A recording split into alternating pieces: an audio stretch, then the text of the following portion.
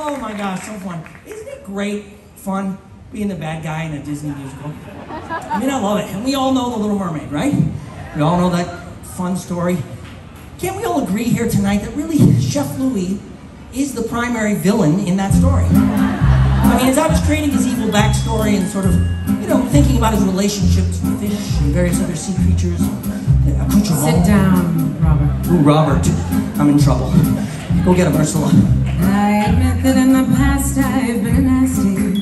They weren't kidding when they called me, well, a witch. But you'll find that nowadays I've mended all my ways, repented, seen the light, and made a switch. True, yes. And I fortunately know a little magic.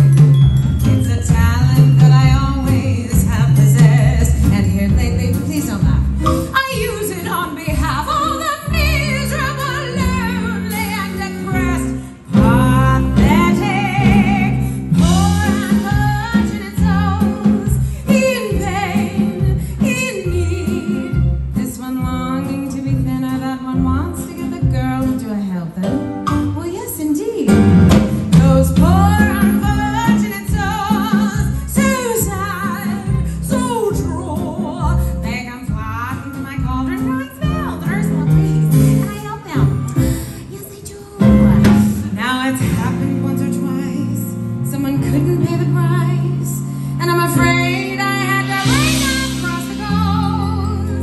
Yes, I've had the odd complaint, but on the whole, I've been a saint to those poor unfortunate souls. The men up there don't like a lot of blabber.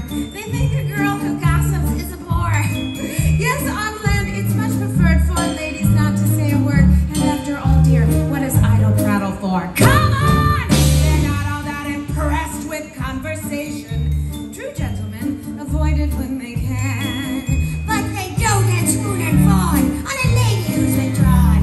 It's she who holds her tongue who gets a man. Come on, you poor unfortunate soul. Go ahead and make your choice. I'm a very busy woman and I haven't got all day. It won't cost much, but just your voice.